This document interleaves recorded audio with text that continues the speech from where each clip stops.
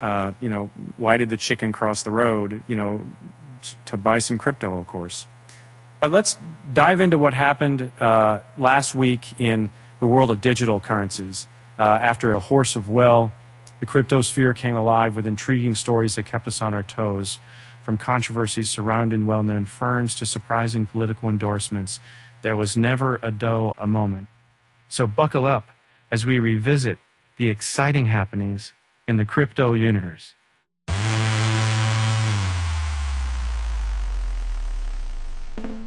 Firstly, the CEO of Telegram found himself under arrest in France, causing shockwaves throughout the crypto community. Linked to a Dreads probe, Pavel Durov faced questioning regarding illicit activities on the messaging app. Consequently, Toncoin connected to Telegram plunged by over 14%. Despite broad stability in the digital currency market, public figures rallied behind Durov, advocating for his swift release. Next, cybercriminals set their sights on fast food giant McDonald's, targeting its massive Instagram following.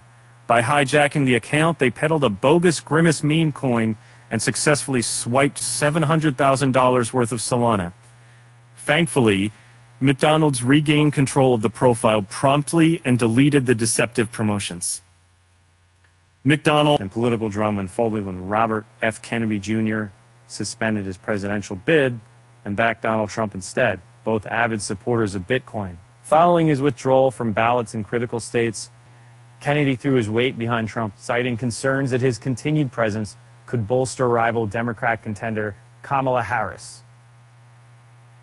Legal woes hit close to home for one-time crypto champion Michelle Bond, charged for receiving prohibited campaign funding from her FTX exec partner.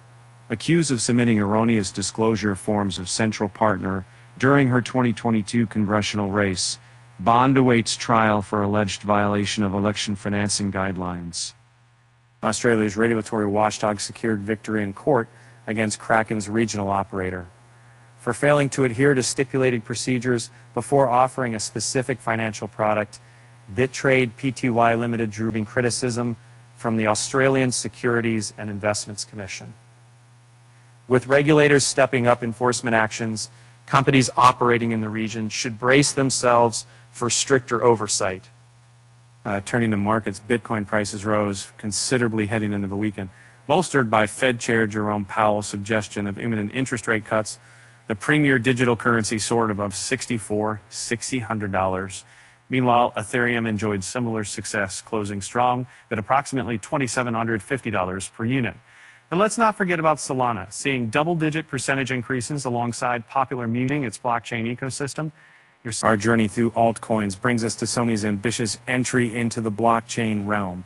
Unveiling its very own network dubbed Sonen, the electronics titan seeks to leverage Ethereum's infrastructure via Optimism's OP Stack tech.